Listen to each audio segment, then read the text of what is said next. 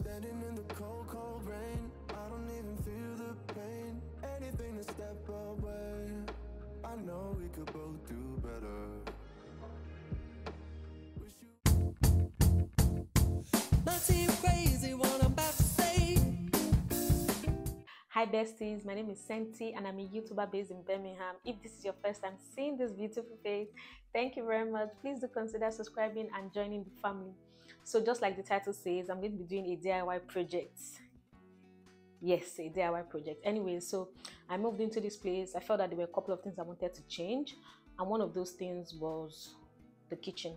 The kitchen backdrop, I didn't really like what it looked like. It looked very bare, just like a bare wall, and it wasn't really my vibe. Do you understand? So I decided to go on Amazon and look for kitchen backdrops, and I found an amazing one. Like, this one is very amazing. So I'm going to walk you through the steps in which I use to actually do the project. In the UK, when you want to make changes to the house, you have to take permission from the landlord. So before I started this project, I took permission from my landlord, and I told him what I wanted to do, and he gave me the go ahead. Now, one might ask, is this rental friendly? I'm not 100% sure if it is rental friendly, though when I was reading the reviews, I saw some reviews that said they were rental friendly, but I cannot really say that it is rental friendly because I have not tried removing the stick-ons from the wall. So I just wanted to put that out there. So the first thing I did when I found the exact one I wanted to do was buy it.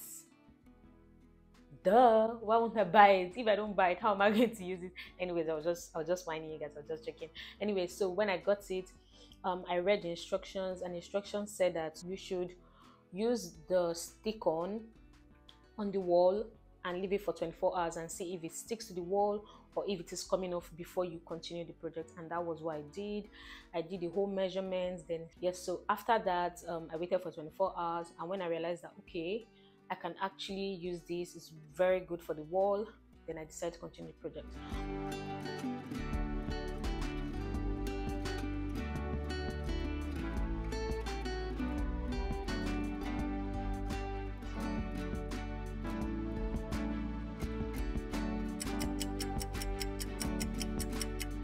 So one thing you should know that you're going to need is like a ruler. I didn't have a ruler, so some of my lines and some of the things I was drawing, they were not really straight.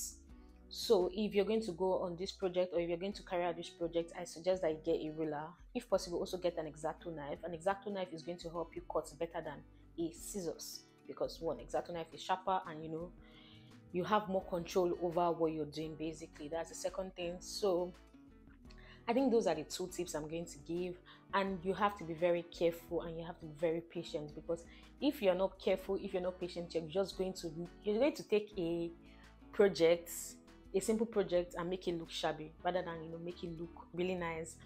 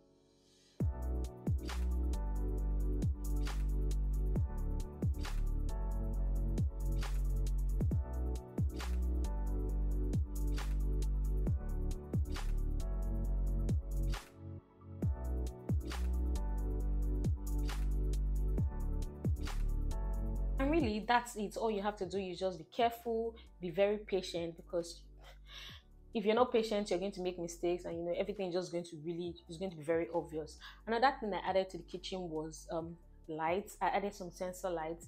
So I needed those lights because it just gave the kitchen more lights. It gave just that area more light, and that's the reason why I added it.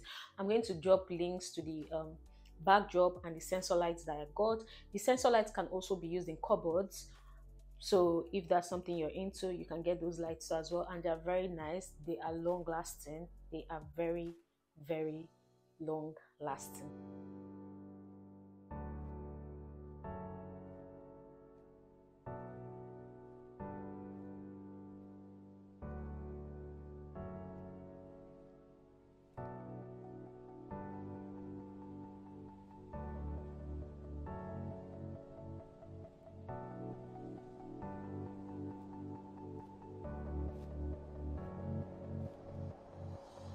Let me know what you think about the end product. Do you guys like it? Do you think when the wall was bare, do you think it was better? Just let me know in the comment section. All right, thank you very much for watching this video. Do not forget to like, share, comment, and subscribe. I'll see you guys in my next video. Bye.